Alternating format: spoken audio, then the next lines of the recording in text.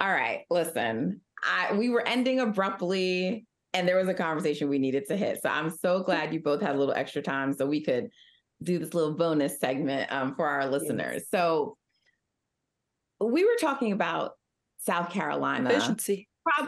Probably efficiency, but we're going to get there. We were talking about South Carolina being underrated coming into the season, right? Because I was like, sixth?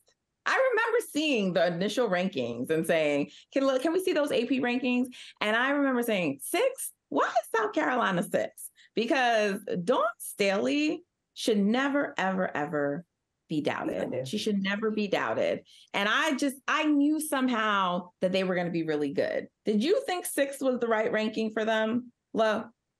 For me, I thought they could be higher. I didn't necessarily hate it because I'm like, it's a little unknown. We don't really know. And to me, I know people get so pressed over preseason rankings. It don't matter to me because it works itself out every time. If the girlie's up top, not supposed to be up top, they're going to fall. And the real going to rise every time. So to me, I just like, I lost time, five starters. All right, we had six. It'll fix itself. And that's just how I think about it. So I ain't worried about it. So listen, I knew LSU should be at the top. I agree with that. Fine, reigning champs. And okay, UConn, fine. They're gonna have Paige Becker's back, and Iowa was probably getting the Caitlin Clark bump. But did you think the teams that were ahead of South Carolina all should have been ahead of them? No. Now, once we get to UCLA, I did think they add some really good transfers, but their transfer in Lauren Betts kind of gives them a South Carolina feel. So it's like, we'll put South Carolina ahead of them. And they beat them last season as well. Utah, I'm not that high on Utah. I watched them play, and I'm always kind of like, it's like I'm waiting for something to happen. I'm waiting to be shocked.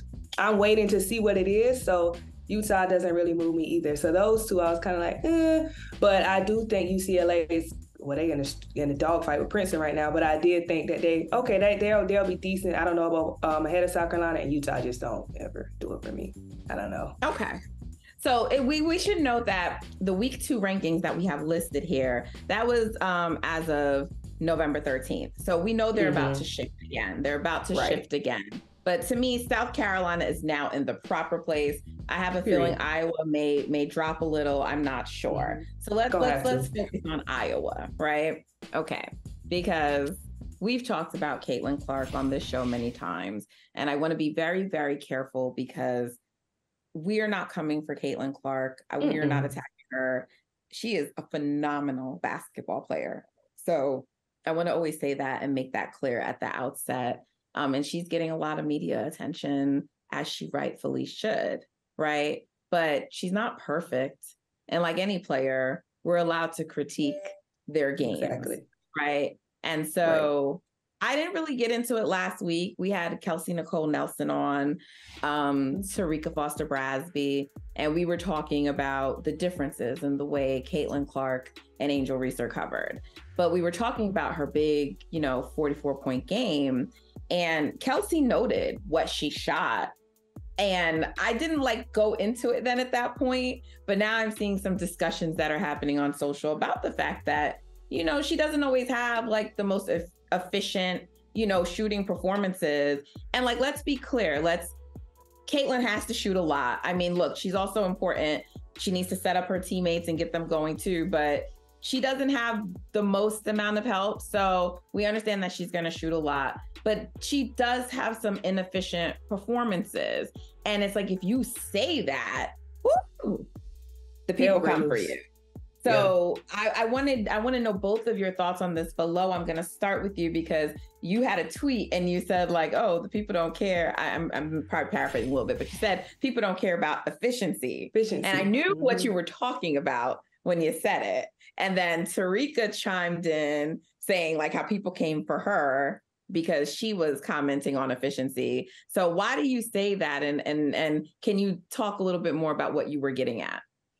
Yeah, I say that because like it says, efficiency matters. You can score a lot of points and that's cool, but how many shots does it take you to get there? Let's be for real here. You know what I mean? And and to me, even if take it a step further, when we say, well, Caitlin has to take all of these shots, but why? Why don't we have people around her that can shoot the ball as well? Why aren't we recruiting better to put better pieces around her? Because her coach got on social in the press conferences before and said, oh, we don't have all of these 5 stars. Well, why not? Why are you not on the recruiting trail, girly? Like, why does she have to take all of these shots? You know what I mean? Like, is nobody else on the team capable? Because today she also got in the press conference and kind of alluded to the fact that they need to have somebody else that can shoot, essentially saying that Caitlin was shooting the ball too much. But it's just like, once again, you created this monster. You can't be mad when the monster bites. You have let her take these shots. You have let her. The only reason it's an issue today is because it didn't look good. You didn't get the win. So you can't, don't pick and choose now. You're going to let her shoot it. You know what I mean? And try to get some better people around her, because she shouldn't have to take that many shots. So I kind of feel like it's a double-edged sword for her, because if I don't take them, will we win? But if I do, when we don't, it fall back on me. So once again, coach, get your girlie some help. Do something. And I always go back to the coach to me. Yeah, Callie, sounds like she needs to go to the Dawn Staley masterclass of recruiting. What do you think? Exactly. No, I mean, I think that you guys are both so right. Just for context, Caitlin Clark in that loss, that upset loss, she scored 24 points, yes, but she was 9 for 32. That can't be right. Wait, can we get 9 for 32? Yeah, let's get that up, because that doesn't even sound right. But that's concerning either way. Right. Yeah, 9 of 32. Okay, so yeah, that's and the thing is, like Lo was saying, you can't excuse the high utilization when that's your choice. You know, you got to be able to plan better. Set up some plays, do something, because it's not ideal and it doesn't look good. That's all. And I hate that you even had to give that disclaimer ahead. Like, no, we're not dissing her or anything like that. We're literally just talking about her stats. It's nothing. But we do have to give it. We do have to give it, because even though we give it, and even though we give her praise, there will still be people in the comments saying that we're hating on her, and it's unfortunate. Like, one, just listen, because no one is hating on her.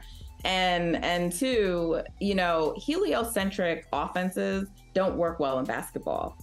Men's, women's, pro, college, doesn't matter. It doesn't work. And so the fact that this was their situation last year and that they haven't done anything to improve it, whether that's by recruiting or whether that's by your schemes, like, I think, as Lo pointed out, that's a failure on the coach and their entire staff for recruiting. It's not a failure on Caitlin's part. They shouldn't put her in that position. But I do tend to agree, like, with the fact that they might like it. Caitlin gets a lot of attention. She brings a lot of shine to the school, a lot of shine to the sport. And so they like these big performances where she puts up all these numbers and they win. It's good for the brand. But when it doesn't work, then what? But it's not the best brand of basketball. It's not. It's fun, but it's not the best way to play basketball. Agreed. Period. That is all. So listen, we love Caitlin, and of course we love her because, look, she's at a Big Ten school, and here on NBC we cover, the Big Ten. So we are excited, for her and what she's doing, and as a basketball fan. But we're just saying, like, coach, do better for Caitlin. Put her in a better position, because she's an incredible player. Listen, appreciate you both sticking around to talk with me about this, just to address this. We will be back. We will continue to be covering women's basketball all season. Take care, y'all. Hey, thank you for watching Brother from Another. If you haven't hit that subscribe button, go ahead and do that now. Don't forget, you can catch us 3 to 4 weekdays on PeacockTV.com and on Sirius XM Channel 85.